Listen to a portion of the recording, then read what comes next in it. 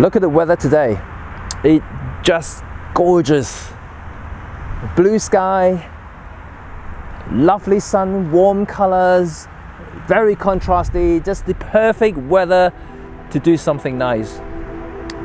But I didn't get one shot, not even a single shot that I took that I like. No.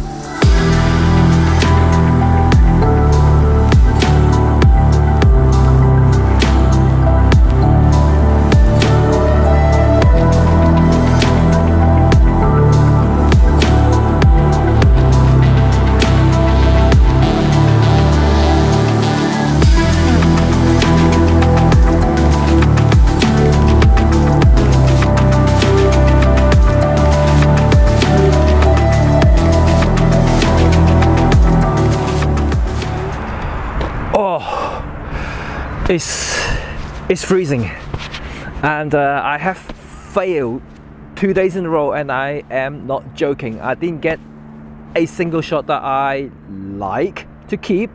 Yeah, it's quite disappointing as a photographer. So today's lesson is about not giving up your photography, of course. Yeah, you know, like today is very cloudy, so I lost it. Sunny opportunities that I wanted to capture. You know, especially, you know, I kind of like the for this particular project I'm doing, I like to have some sort of sun, very high contrast, and in black and white it looks very punchy. So that's sort of feel that I'm going for. And today, you know, I lost the contrast. You know, it's very even, the light, so I just simply lost the opportunities. But I'm not giving up, because as a photographer, I should continue. And if this is your passion, you should not give up as well. This is something that I would like to talk about today, and especially I want to mention about creative flow, because this is very, very important as a photographer, as a creative, because if you lose that, if you want to stop doing what you love to do, yeah, you stop having that creative mindset, and that is very, very important. And I learned that from experience, because when I first started photography, you know, of course, it's not something that I do on a regular basis, so I never have sort of the consistencies as a professional should have, which is very, very important. And also, you know, if you want your shots to be creative, you know, once you stop, you kind of, you know, you have to restart it, and just really be like a classic car, for instance. And if you have a classic car, you know, if you give it a run, just a little bit of run every single day, maybe even just to start the engine every day, that will keep things running smoothly. If you don't, let's say you park the car in the garage and just kind of ignore it for about 3 or 4 months, and when you go back to it, you're trying to start the engine, it's not going to sound nice. It may not even start. And this is something that will happen to your brain as well, which is very, very important. Because when I first started wedding photography, for instance, in the UK we have kind of like the peak season months, between kind of April to September, maybe stretching to October time, because the weather is starting to get a little bit wet, and yeah, just like kind of today, it's not going to feel or look nice at all. So no weddings around those months. You may get the odd one out there, but it's not going to be very, very pretty. So that you kind of stop, well, I did stop, you know, for about 3 or 4 months with doing nothing. And when I'm trying to get back to it in April, May time, and I could say that in the first couple of shoots that I did, wasn't exactly that I wanted, you know, and I felt a little bit bad really for my client, even though, you know, they thought, you know, the pictures were nice. You know, I have to have a professional standards, of course, you know, but deep down in my heart, you know, I knew those photos weren't creative enough.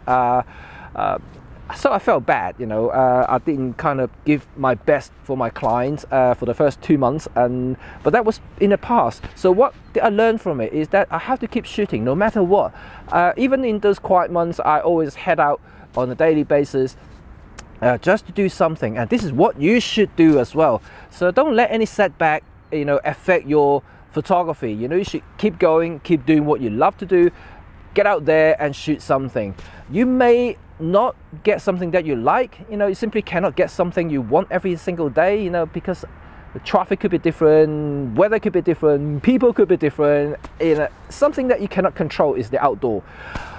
But something about your brain, you know, it's the creative thing you need to be in sync with the tool that you get, you know. So you have to train your eyes, your brain, and the camera or the viewfinder. I always call it the viewfinder, to make sure that you are in sync with one, you know, in one kind of unity. This is something that you have to make sure that you train yourself to work.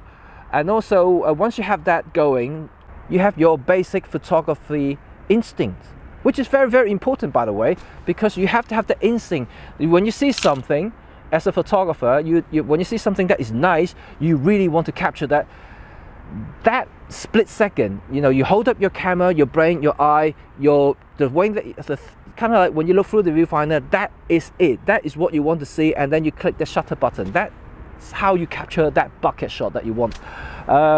If you don't have the basic instinct, if you don't have the creative mindset going, you don't have the creative flow, and what happens when you hold up the camera, when you see something that you like, you'll be faffing around the settings, you'll be thinking, you know, like, because things happens in split second. If you miss it, you miss it. So, you know, you have to be very, very careful about that. So that's why, you know, you have to keep doing what you love, and always have, you know, be prepared, you know, for that kind of things to happen. When you see something that you like, you just really want to go jump and grab it. Something that you have to have that mindset and then the skill for it. So there you go. This is kind of my advice for you guys. And then never ever let anything to affect you as a photographer and stop shooting. You should actually get out there and shoot something every day. It doesn't need to be long, it doesn't need to be far. You don't need a professional equipment to do that. Even your smartphone, something, if you don't like holding any camera out, you just use a smartphone, take some photographs, because you just need to see that image on the screen and in your brain, in your eye. You just have to feel it. You know, once you have developed that feeling, and you become a much, much better photographer. I guarantee that. So this is it. So hopefully I will get some nicer shot today, even though it's going to be from completely different. I may not even want to create something kind of interesting, or maybe something moody. You never know. But anyway, hope you enjoyed today's video, and don't forget to subscribe our channel for future updates.